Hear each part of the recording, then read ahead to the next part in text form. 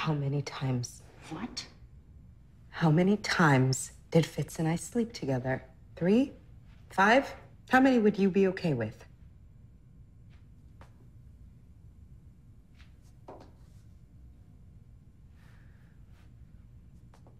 2. Okay. Fitz and I slept together twice.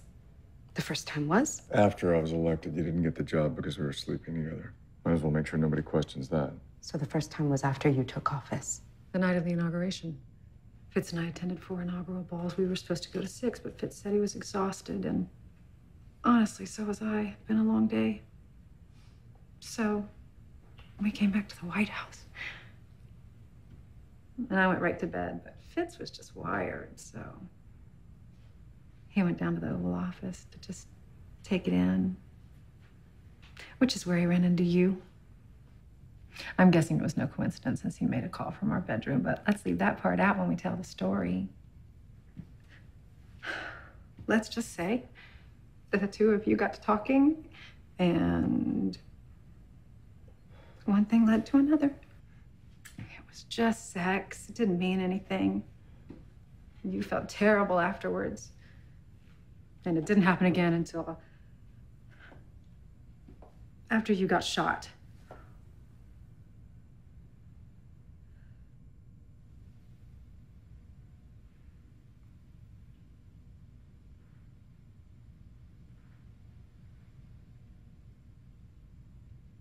Okay. So, twice.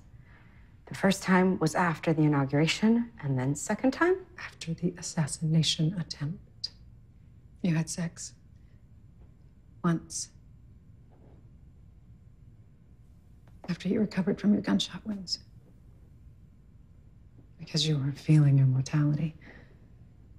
Facing death.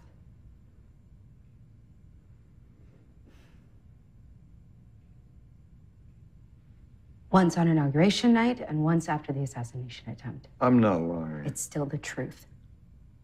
Just not the whole truth.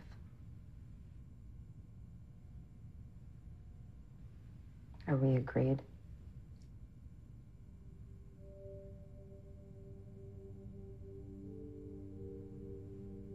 Yeah.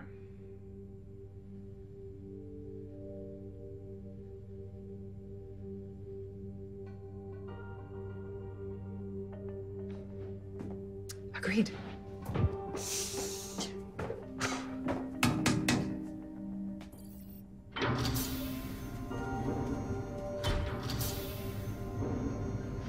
Liv, I'm fine. I'm sorry.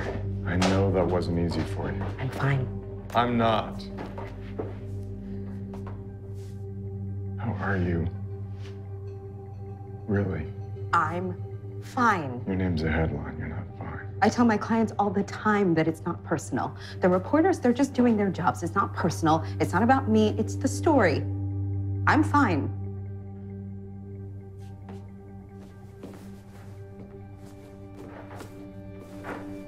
Don't. Don't.